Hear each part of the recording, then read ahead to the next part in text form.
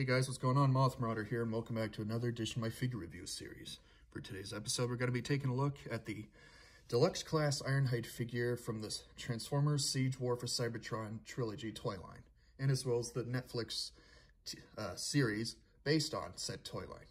So yeah, as usual, let's start off with the vehicle form.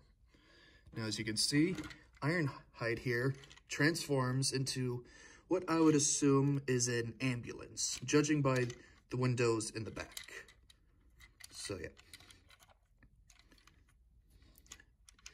And, well, honestly, there's not really much that can be said about his vehicle form other than, you know, it's a red ambulance and all that. Here's the lights in the front. I don't know what the fuck these are supposed to be. I don't know if they're supposed to be additional lights like the ones on the top, or if they're supposed to be blasters for his vehicle form, but I don't know. You have some yellow gold stripes on the side there. And there's the wheels. There's the bottom. Here's the top. Here's the back. Has Ironhide's feet sticking out. Looks fucking weird in my opinion, but that's just me. So that's pretty much it. For his vehicle form, there's nothing much else that could be said about it, in my opinion. So, yeah, let's go ahead and take a look at his robot form now. And there he is in robot form. So, yeah, let's take a look now. As you can see, well, when it comes to accuracy, not only is this accurate to the Netflix Transformers show, but it's also very damn accurate to his G1 counterpart, which, not gonna lie, I think that's what they might have been going for, but who knows? But yeah, he's accurate, like I said, to both the Netflix show and the G1 cartoon. So yeah, as you can see, he's obviously red. He's all blocky like the G1 Transformers were like. And when it comes to detail, well, like I said, it's very damn accurate. And it's really nice when it comes to like sculpt and carving and all that. Let me see here. So you can see there's a lot of detail on, you know, the chest, if you can see it. Like, if you can see it, well, I'm not sure if you can, but well, there's these markings and all that. And there's also markings on the arms, and the hands, and the shoulders. And there's his face right there. And there's this fin thing here on the top, which, not gonna lie, now that I think about it, it reminds me a lot of the fin on Ultraman Ace. I don't know, that's just me. That's what it looks like, honestly. I think of the fin on Ultraman Ace's head whenever I see this, honestly. So yeah, like that's like, god damn it. Like I said, that's what it reminds me of. It's nicely detailed on the feet, especially the bottom of the feet. It's nicely detailed. Let's see here. Here's the back, very nicely detailed. There's the tires there. There's those weird-ass blaster-looking things on his back. I still don't know what the fuck those are supposed to be, but yeah. Oh, here's the other tires, too. So yeah, detail and, well, sculpt is really nice and impressive. And accuracy as well, he's really accurate, too. Both of those shows I mentioned, the Netflix one that this is based off of, and the G1 Transformers. So anyways, let's move on to articulation. Being a Transformers figure, he has a fuckload of articulation. Arms move 360, like that. You can also move up and down like that. The elbows move. And the fists don't really move that much.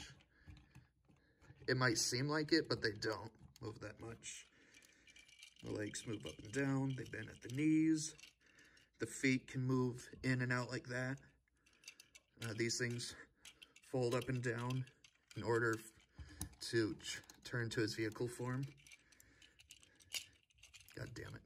And they can also pop off really easily. Don't worry, I didn't break it. Just these things tend to pop off very easily for some reason. It's freaking weird. Oh, and the head moves 360. And his chest thing here opens and closes. That way you can get him into vehicle form, you know.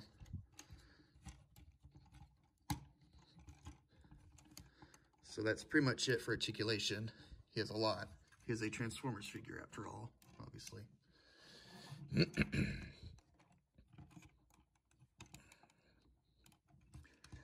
Oh, and I forgot. He comes with an accessory. Here it is. As you can see, it's some type of missile launcher, I think, because you have these things in the front there. Oh, and it can also turn into some type of sledgehammer or something. I don't know. Some type of hammer that you'd use in combat. This is what he looks like. Or you can actually equip it like that. Here's what he looks like with the hammer thing equipped. So yeah, it's ready to kick some Decepticon ass. So, yeah. Or you can have him hold it like this. Like that.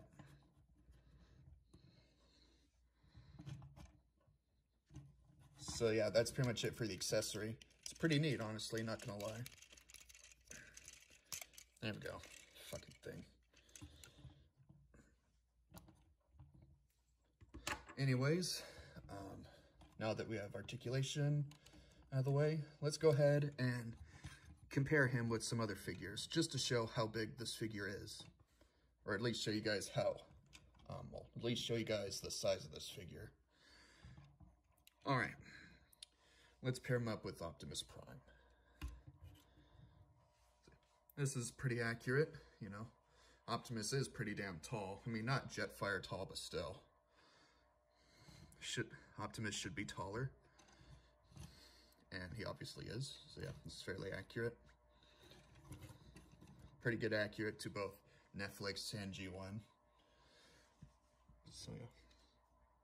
And just for the hell of it, let's compare this Ironhide to the live action Ironhide. So yeah.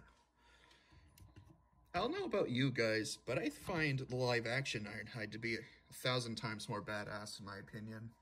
I mean, I'm not saying this one sucks or anything. It doesn't. He's pretty cool on his own, but compared to live action Ironhide, well, live action Ironhide's a lot cooler in my opinion. A lot cooler, a lot more badass. Love the black painting on him and all that's really cool. So yeah, just thought I'd show you a comparison between the two. And that's pretty much it for sizing. So yeah. Anyways, last but not least, rarity.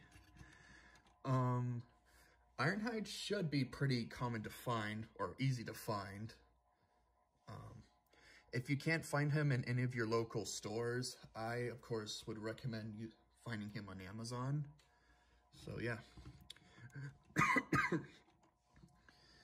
There's also another version of Ironhide here, but instead of being the Siege Ironhide figure, which is the one I'm reviewing, there's a Earthrise version of Ironhide in which his vehicle form looks a lot like a Earth vehicle rather than a weird-ass, blocky Cybertronian vehicle.